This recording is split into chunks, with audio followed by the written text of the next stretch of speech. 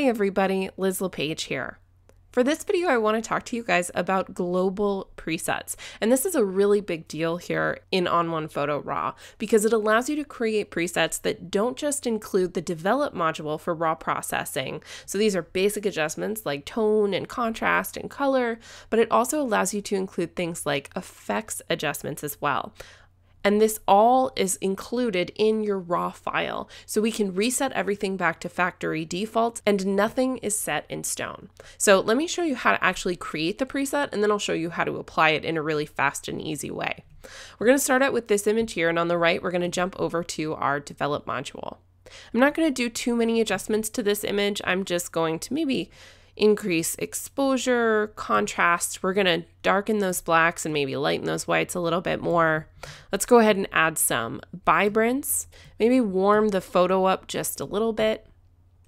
If I go up to the top of my screen and I click show more, you'll see I have a ton of other changes that I can make to this image, but I want to jump into effects here and show you some of the other changes you can make.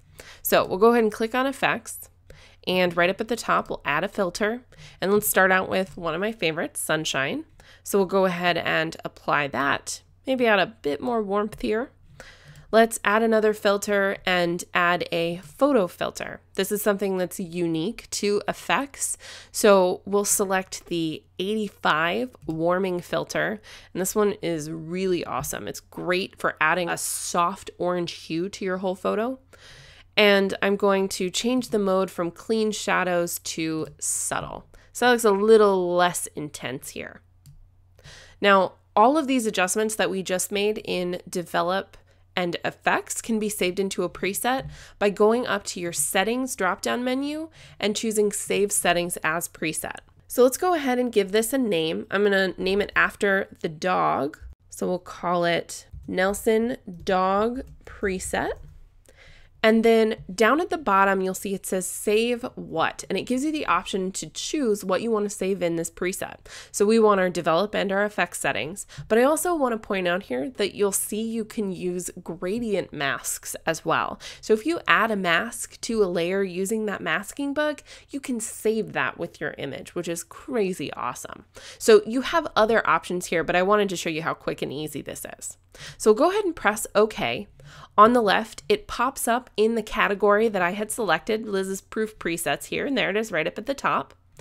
And on the right, I want to make sure that I sync my settings so everything is saved with this image. And down in the film strip, I want to choose another photo that I apply this preset to. So let's just select the next image. It'll open up for me and there's no adjustments made to it right now. And I'm going to go up to the top left and just click Nelson Dog Preset. And bam, all of the adjustments I used are on this image inside of effects. And then if I jump over to develop, all of those tone and color adjustments are here as well. So this is a huge tool that you have access to. You have the ability to apply it to a large amount of images all at once. And what's even better is you have so much versatility to the types of presets that you're going to be able to create.